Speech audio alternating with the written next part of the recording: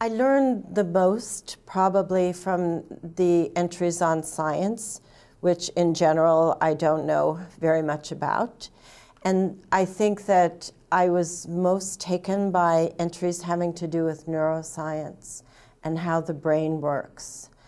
And obviously we know that there's a human proclivity towards sweet, but there are all kinds of neurons and channels in the brain that are constantly sending us messages.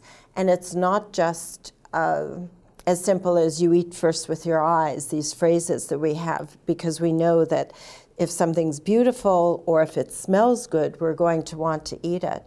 But there are some researchers in the UK and also in the States who are looking at very specific things like shapes of sweets and how that affects our perception.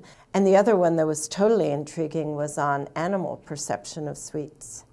I'm a real cat lover, and I think cats are the most wonderful animals, but it turns out that they can't detect sweet. And it's like, how could there be such a wonderful animal with this great gap in their abilities?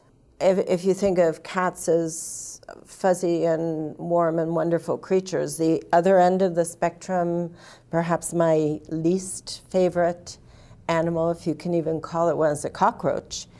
And what I learned about cockroaches is that experiments were done on them over 25 generations, which is basically a 5-year time period, feeding them poison that was very heavily spiked with glucose, sugar.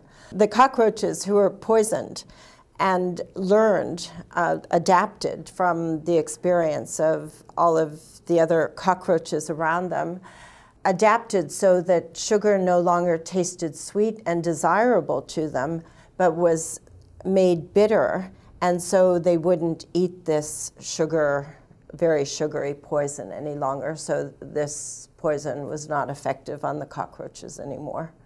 And that was just a very weird thing to learn.